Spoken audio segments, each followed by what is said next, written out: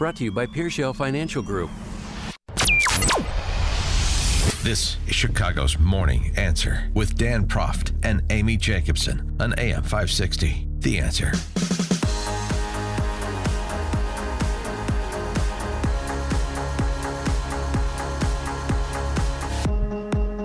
Good morning, Dan and Amy. A quick programming note. I'll be sitting in for the esteemed Dennis Prager. I'll be doing his show from 11 a.m. to 2 p.m. Chicago time today. Will you be in this studio here? I will be in this studio What's your call-in number so we can line our calls I now? got to get all those details. But if you want to listen, whatever, you know. Well, yeah. Dennis I'll Prager. listen. It's fun. It's a great honor. Dennis Prager, obviously, a great talk show host for many, many moons, and I followed him, read his books, the whole thing. Well, you got into PragerU because of what you really did. Why don't you tell people? Correct, yeah. But, we're on to you, yeah. Dan. Dad stroked, $500,000 check to PragerU, and I got a graduate degree from And that. who took your ACT and SAT Yeah, tests exactly. for you? So anyway, programming note there, Dennis Prager. Probably one of the topics we'll discuss, as we've discussed this morning, is the end of the world in 12 years, which has been one of the dominant points of discussion for the last several weeks because of these apocalyptic predictions by Democrat socialists, normally reserved for the contents of sandwich boards. People that are sort of marginally attached to reality wander around in, like in downtown centers like Chicago. But now it's a stock and trade of Democrat candidates for president of the United States, including Beto O'Rourke's announcement yesterday. That we're all going to die in 12 years? Well, right. I mean, he's already starting to evacuate Houston, and it's just the first day of his campaign. We face catastrophe and crisis on this planet, even if we were to stop emitting carbon today, right now, at this moment. We know that the storms that we saw in Texas, Harvey, which dumped the landfall record amount of rain on the United States of America, as long as we've been keeping records, that claimed the lives of too many of our fellow Americans, flooded people literally out of their homes and businesses. Storms like Harvey are only going to become more frequent and more severe and more devastating, and ultimately they'll compromise the ability to live in a city like Houston, Texas. So he's part of makes me laugh. Part of the Save the Planet gang, along with AOC and virtually every candidate for president on the Dem side. But we've tried to interject some science here. We've talked to Patrick Moore, the co-founder of Greenpeace. We talked to Bjorn Lomborg at the Copenhagen Center, some of his scholarship on the topic of climate. Just asking questions. And that's what Guy Sorman did over at City Journal, the product of the Manhattan Institute that I reference often because they do great work there. Guy Sorman's a contributing editor at City Journal, and he had a great interview with another climatologist, an actual scientist in climate named Judith Curry. Well, but Beto said that it's unanimous, that all the scientists agree that this is going to happen. The world's going to end in 12 years. I'm sure he just is not familiar with Judith Curry's work and the work of so many others. Just an accident on Beto's part. I'm sure he wouldn't be disingenuous on the topic. But for more on this topic, we're pleased to be joined again by Guy Sorman. Guy, thanks for joining us. Appreciate it. Thank you. Thank you to have me. So one of the things that's interesting, what Judith Curry says as you recount in your exchange with her, is just the fact of the humility piece of this, which I go to often, the uncertainty piece of it. We don't know. That's why we pursue scientific discovery. We have to test and retest and challenge and subject to peer review because there are things that we don't know. There are phenomena we can't explain. And as Judith Curry references in your piece, there's just some scientists who don't want to deal with uncertainty, don't like uncertainty, or are incentivized to ignore uncertainty, and that seems to be the source of a lot of the disagreement. Yeah, well, to ignore uncertainty is not to be a scientist, because science, by definition, is all about uncertainty, and the climate is a good demonstration of that. We know. Scientists know for sure that there is a long-term trend toward a warmer planet. It will take centuries. It started a long time ago. It does not, and it will not disrupt our life.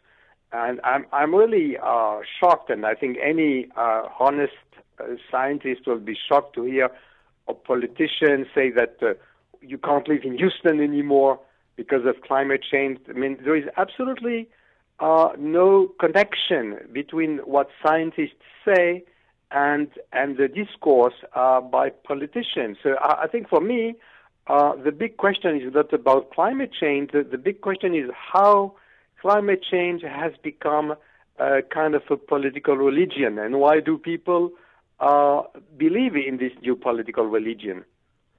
Well, right, and why are they impervious to evidence or the lack thereof? So what I'm hearing you say is that perhaps deindustrialization of America is not proportional to whatever threat may lie in the observations of climate over an extended period of time. Yeah, anyway, I think that there are many factors why people want to believe in climate change. I mean, first of all, people like to believe in something, okay? They need kind of a religion.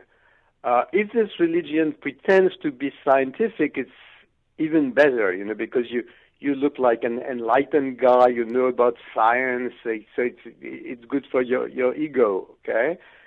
And also, many politicians and ordinary people would like to think that they can have an influence on the planet. It gives them a sense of power, because of my behavior, the way I treat my garbage, the way I drive my car, I'm changing the world.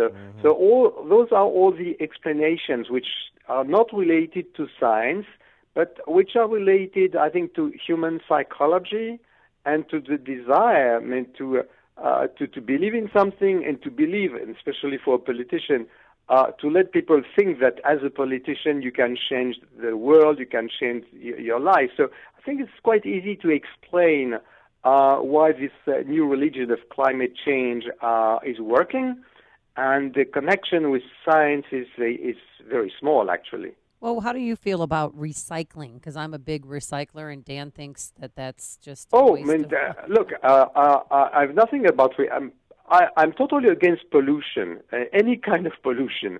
So I think if we fight pollution and recycling is part of this fight, that's just fine. I mean, it makes our life better, our environment cleaner. It's the same with carbon, and the less carbon we use, the air becomes cleaner, we breathe easier, so that's perfectly okay. But it's totally different from the doomsday prediction saying the world is over in 12 years.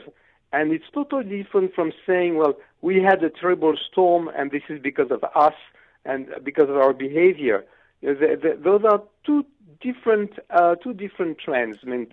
Fighting against pollution is fine, and looking for alternative energy is fine. Maybe we'll find some, cleaner and cheaper energy in the future. That's okay with me. But on the other hand, to say the doomsday prediction, this just doesn't connect. Well, right. The lack of proportionality goes in both directions. Once again, it's two different things. Recycling is good.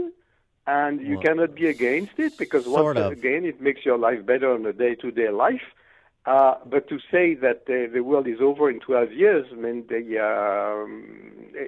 that's absurd. Well, right. But there's also, there's like a lot of fraudulent government recycling programs. That's what I'm getting into. I know what you're saying just about being good stewards of the environment and our resources. Of course, who's pro-pollution? Yes. Nobody's pro-pollution. It's about trade-off and sensibility. Yes, but today there is total confusion between both. I would say fighting pollution, and including carbon, which is a polluting factor. That's one thing, and all the what I call the political religion, the green political religion, is something else. Well, right, and the other side of the disproportionate response is suggesting, for example, which has become like one of the tenets of the religion you speak of, somehow banning plastic straws or plastic bags is going to be our salvation. That's the existential threat. Because Turtle had a straw in his nose, plastic straws got to go, plastic bags got to go. Yeah, but this gives the illusion to individuals, and you see now young kids, joining the movement. That they have the power. They have the power to change the planet. They have the power to change the world. So it's a very strong psychological incentive to believe that you yourself can change the world. And, in the past, that was, especially in Europe, this was why people were so attracted by Marxism and other ideologies. Because it gives you this feeling that you are at the top of the world. So by getting rid of your straw, you change the world. And this is magnificent, for your ego. It's fantastic. One of the things you point out in your piece, again, with Judith Curry, is a conversation you had more than a decade ago with the director of the Intergovernmental Panel on Climate Change, right. the UN, and you sort of intimate that maybe science isn't what's driving the IPCC or the UN either, and you have scientists not driving the science. Yes, and all the data which are used by the media and by politicians come from the UN and from the IPCC organization, and the argument is to say, look, there is a consensus. The UN says so. Now, when you get into detail and you meet the people at the UN in charge of climate change, you discover that there is a selection. And they are selected because they believe, and I insist on the word believe, they believe that there is climate change. So there is power, there is money, there is influence, and if you are a true scientist like Judith Curry, you will not be recruited nor financially supported to show that, things are a bit more complicated. So it's this story about, there is a scientific consensus. Of course, if you gather scientists who already believe from the very beginning, before getting into research, that there is climate change and that carbon is the cause of a change, you will have a consensus because you build a consensus and you find the consensus from the very beginning. If you eliminate dissent, you get a consensus. Exactly. Exactly. Absolutely. But which was extraordinary, which I mentioned in my piece, that this has been recognized by Mr. Chowdhury, who was the head of the IPCC, and he shared, just remember that he shared the Peace Nobel Prize with Al Gore. Yes, I know. And the guy was not a climatologist; he was a railway engineer. I have nothing against railway engineer, but why would you select a railway engineer to head the panel on climate change at the UN? That's a bit weird. Yeah, or listen to a United States senator on climate change, for that matter. Yeah, same. Guy Sorman, City Journal contributing editor. Thanks so much for joining us. Appreciate it. Thank you. And he joined us on our turnkey.pro answer line. Connect with Dan and Amy on the AM 560 The Answer mobile app. Just text the word app to